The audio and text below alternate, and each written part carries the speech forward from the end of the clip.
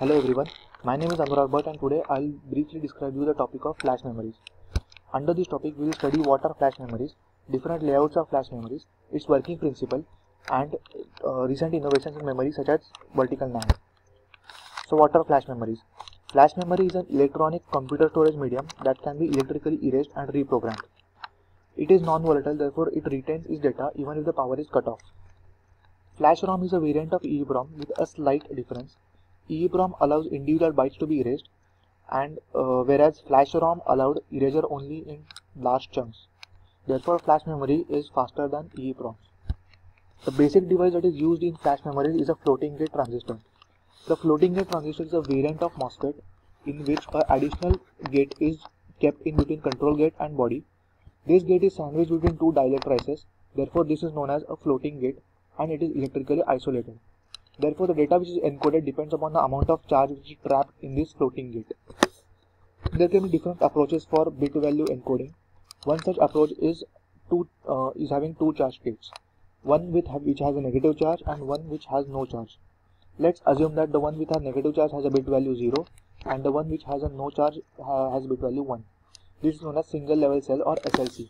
We can also have MLC, that is multi-level cell, in which there are more than two charge states and more than one bit per floating gate transistor are encoded. Now let's see the layouts of flash memories. In first figure, the floating gate transistors connected with each other in parallel and they resemble a NMOS NOR gate, therefore it is known as a NOR flash memory.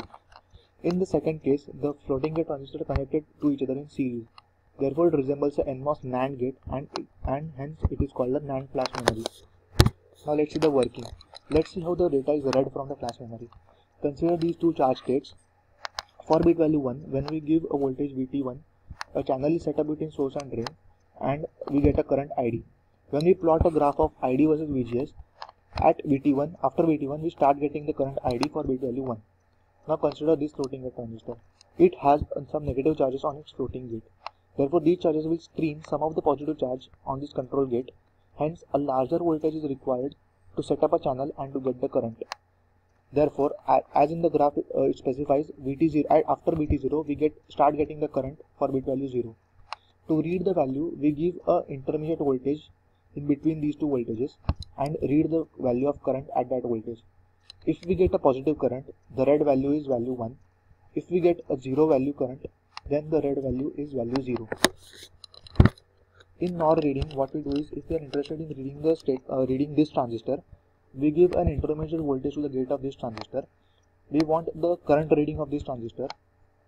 In the same time, we want to block the current of all the other transistors. Hence, we give a low voltage, that is V off, to all the other transistors. Hence, depending upon the value of the current at this intermediate voltage, we decide whether the red value is 1 or 0. Similarly, in NAND reading, if we are interested in reading this transistor, we give an intermediate voltage to the gate of this transistor. And as these transistors are connected in series, if we want a current through this transistor, we have to all the other transistors should be conducting. Hence we give a high voltage to the gate of all the other transistors and we get a current, and depending on the value of that current at this intermediate voltage, we determine whether the red value is 1 or 0. Now writing and erasing. In writing, the electrons are pushed on the floating gate. It has two methods, hot electron injection and Fowler-Nordium tunneling. Erasing is opposite of writing. In this, the electrons are drained off the floating gate and this can be done using the method of Fowler-Nordium tunneling. Now in hot electron injection, we give a high source to drain voltage, therefore the electrons are accelerated. When the electrons are accelerated, they gain a kinetic energy. When this kinetic energy becomes greater than the barrier potential, the electrons cross the barrier and enter the floating gate. For the motion of electrons in this direction, it should have an electric field. That electric field is set up by this gate to source voltage. So, due to the electric field, the electrons are pushed from this channel to this floating gate and are trapped in the floating gate. The second method is Fowler-Nordium tunneling. In this, a Flotox transistor is used. Flotox is a floating gate tunnel oxide transistor. In this, the tunnel, the oxide thickness is reduced in between drain and the floating gate. So what we do is we give a high positive voltage to the control gate.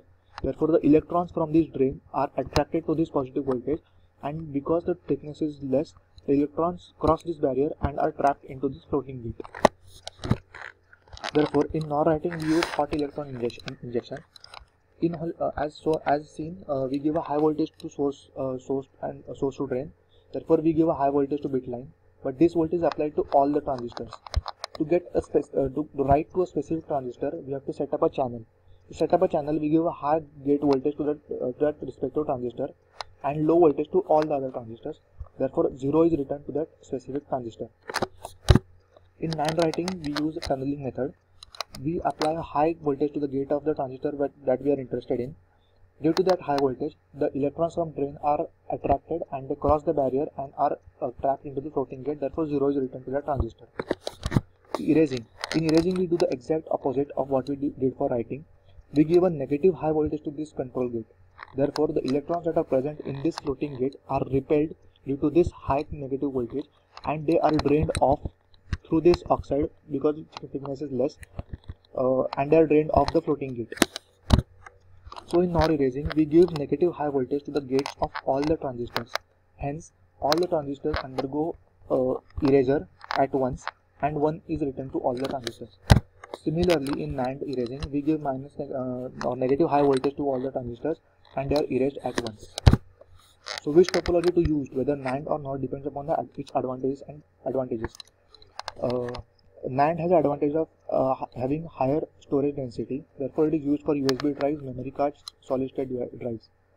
And NOR has the advantage of having lower latency, therefore it is used in embedded systems.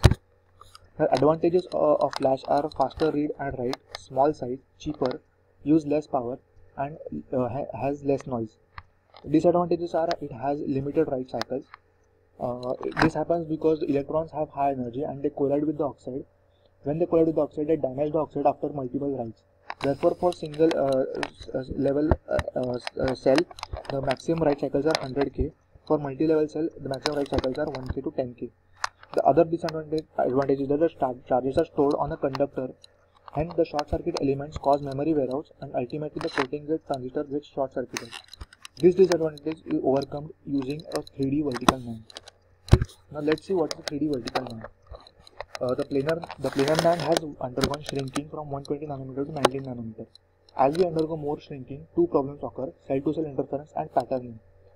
When charge flows in one cell due to the coupling effect, some charge also flows in neighboring cell and changes the stored data. That is cell-to-cell interference. And in patterning, it is basically a manufacturing technology which is developed for photolithography to enhance density. It also has a limits as we shrink the technology. To overcome these problems, 3D vertical NAND was developed. The 3D vertical NAND uses a charge trap flash architecture instead of floating gate.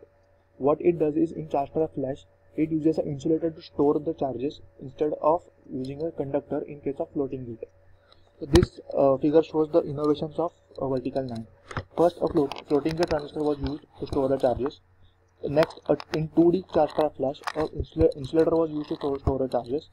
Next innovation was a 3D charge trap flash, in which the charge trap flash was wrapped in the form of a cylinder.